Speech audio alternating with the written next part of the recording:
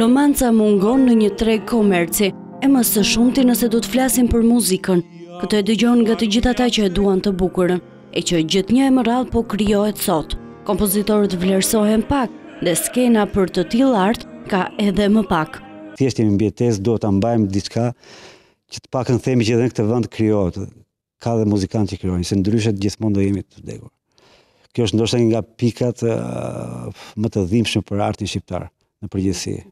Dhe për krijuesit shqiptar, qoftë fushës muzikës, qoftë dramës, qoftë pikturës e tjera. Pa një suport shtetëror, kjo gjë nuk mund të ecë përpara. Vende të tilla si dhe Maqedonia dhe Kosova kanë shumë herë më të lartë se ne. Gjithnjë rruga grishtë shpirtin tim.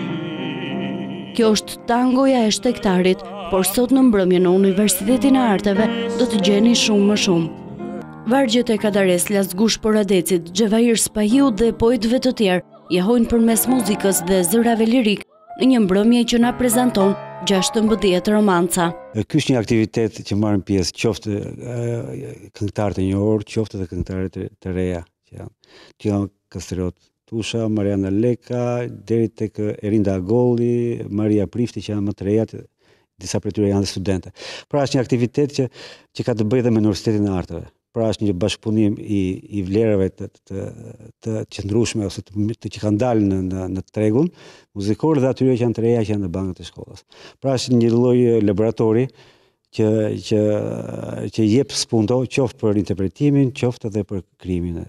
Festivali Romancave shqiptare feston 10 vjetorin këtë mbrëmje dhe pa diskutim mund të kremtohet si mundësia më e mirë për të rinj që duan të kompozojnë e që nuk duan të vrasin ëndrrat. Universiteti i Arteve ju hap dyert sot në mbrëmje pas një kosto në emër të këtyre romancave të shpluhurosura nga fondet.